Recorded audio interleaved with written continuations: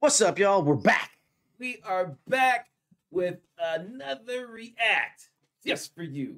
We're about to watch the episode 2 of The Winter Soldier. Let's Dig do into it. It's your man Jay. And your man Twan. And this is Taste Daily. So, truth be told, we did a react to episode number 1, and it was the best video we've ever made in our entire lives, and the sound was off. Yeah, no vocals whatsoever. Apologies. We're going to be starting off with episode number 2 instead, and basically what has happened so far is the Winter Soldier is having PTSD because he used to be a bad guy working on Hydra, having nightmares, he's getting counseling. The Falcon is having financial problems, and you know what? They kind of like hating on him because he's a brother man. Black man don't get no respect, and he thought that he was not worthy of continuing the Captain America brand, even though Captain America asked him to carry the shield. He said it feels like somebody else's, and he put it in a museum, and the government gave it to somebody else, and now there's another Captain America, and that's where we left off. So Right. this is the conclusion. Let's check it out.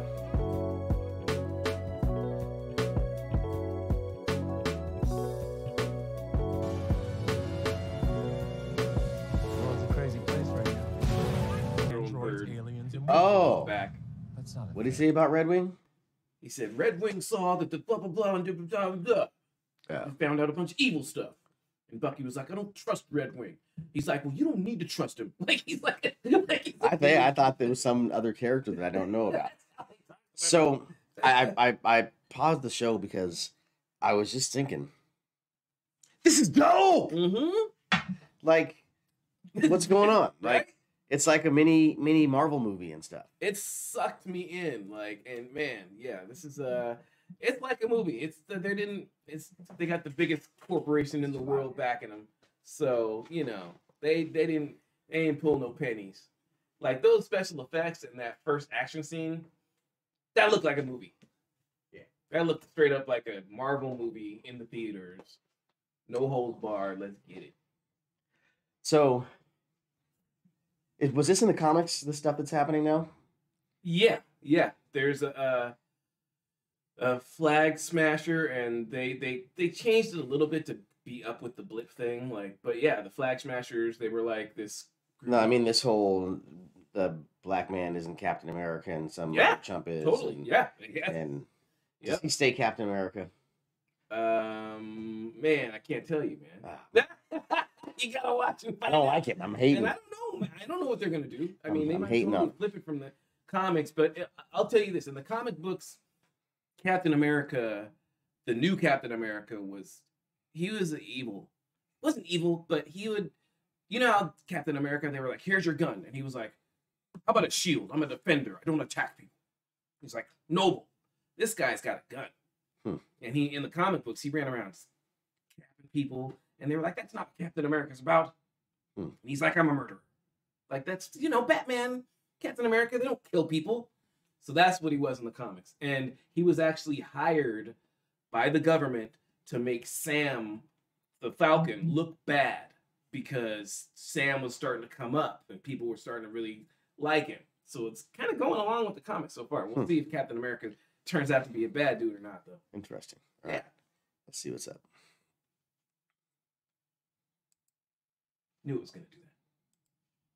So wait, let's talk about something because I don't understand how this mofo was able to jump out of the plane and not die. He was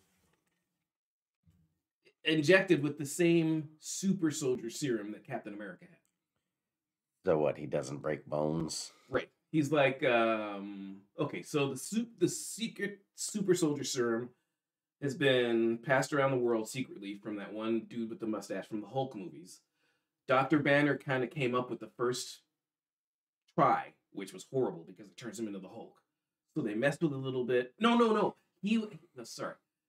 Captain America one happened first, and it had terrible side effects, and they made a bunch of super soldiers that we don't know about. And Bucky was one of them, and they trained them to be assassins for Hydra. Okay. So Captain American turned out okay on the serum. Yes. How come? Because that one scientist made it, improved it, and perfected it. And then right when Captain America got injected, Hydra came and killed the scientist. So he's the only one that knew how to make it. Mm. So Cap and Bucky are the only people left alive that really have it. Well, But I thought you said that Dr. Banner perfected it. No, Dr. Banner messed it up and turned into the Hulk. And then they took Dr. Banner shit and the one doctor made it work and then they killed him. Right. Okay, so No. They made it. Captain America is the one that worked, but they killed the scientist that knew how to make it. Dr. Banner took the research from it like 40 years later. Okay, yeah, because that was in the 70s. Exactly. Yep. Okay. It's hard to follow. So he fucked it up and didn't do it right. Right. And that's why he's the Hulk. Right. And so now people are probably still trying to perfect it. Right. And with government funding and whatnot, they probably have, and there's super soldiers and robots everywhere now. There you go. Okay, I'm all caught up now. And so are you. The right. more you know. All right, let's continue. Let's close all these extra windows. Get out of there, McAfee. Trying to infiltrate. What are they doing? Why are they Robin Hood? They're looked at as freedom fighters because they're trying to get things the way that they were before the blip brought everybody back, because everybody kind of came up. And now they feel like these guys are using all of our resources. Everybody's going broke again. You can't feed all these people. It was better without these guys. That's stupid. It's horrible. That's a whole stupid philosophy. It's like Thanos wanting to kill half the people. But I mean, it's like these people that were gone, everybody had to know somebody because half the people were disappeared. Exactly. So how are you going to be like, oh, we're better off without my brother? That's why they're the bad guys. But I mean, come on. Like, that's too far-fetched. You can't have a whole group of people and then have supporters calling them Robin Hood when all those people lost somebody. That whole philosophy and way of thinking just doesn't make any sense to me. I think the plot line is flawed. I'm just saying. That's where I'm coming from. Like, to have a whole group of people. I can understand there's bad guys and bad peoples and bad seeds that are like, we're better off without them. But to have supporters, like a whole group of other normal people that also lost people, support these psychopaths, like, you got to be a psychopath, right? Or a sociopath to not feel anything for the people that were lost and just want your money and want your come up and wish everybody was still dead. That's some bullshit. They're all bad. They have supporters. Bad people don't. Well, I guess Trump. I'm saying, and it's not everybody. It's a. Whoa. He said, well. Anyway. That was a good point. I hadn't thought of that. No, that's a. Damn. I was trying to say bad people don't have supporters. It's a little too. Hits home a little too hard. Yeah. Okay. Let's just watch the show. See you later. Ted. Tell me who's emails. Catch everybody up. Zemo is the guy from Civil War who orchestrated the entire splitting up of the Avengers. And he did so by reactivating Bucky and making Bucky go assassinate people. And he knew that Bucky, being Captain America's best friend, would split up him and Iron Man. And that's where the Wachovia Accords came from. And when him and Iron Man were fighting each other, Baron Zemo was like, I got something for you to know, Iron Man. And then he showed Bucky killing Iron Man's parents. Mm. Yeah. Ooh. So we don't like Baron Zemo. He's a bad, bad man. I didn't know he's still alive. But his plan failed, obviously. Did he take the serum too? No, he didn't take the serum. He's just super smart. He's like a Lex Luthor smart. Super villain, yes. All right. So, yeah. I think that's going to wrap it up. Let's see what he's talking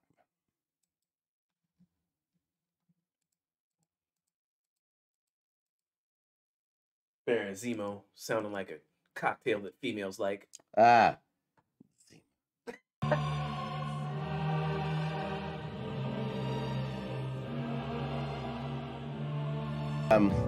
Closing thoughts? You know what? I think this episode is going to make a lot of people mad. Why? Because of all the black people stuff The black people stuff. and the you people stuff. You know. Your people Yeah. talking about Hydra. Yep. Because whenever any show does anything like that, there's a certain group of Americans that they get super mad about it. James Bond is gonna be black. It's out of control wokeness. They lose their shit. Spider-Man's black. Right? You don't know black stormtroopers are Yeah. clones.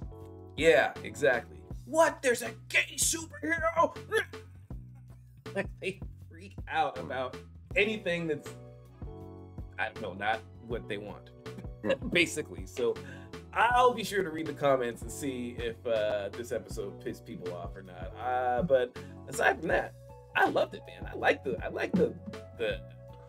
little nuance of reality that they're bringing to this show. He's like the Black Falcon. The Black Falcon? No, I'm just a Falcon, kid. What are you, the black kid? Oh yeah, I got him right. I love it. I was feeling that. Yeah. I was feeling that. Well done. All right, so it's your man Twan, It's your man Jay. your comic advisor.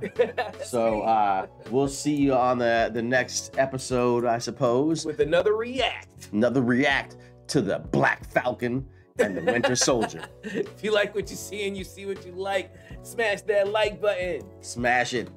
It's Tech Taste Daily, y'all. Thanks for watching, and we'll see you on the next one.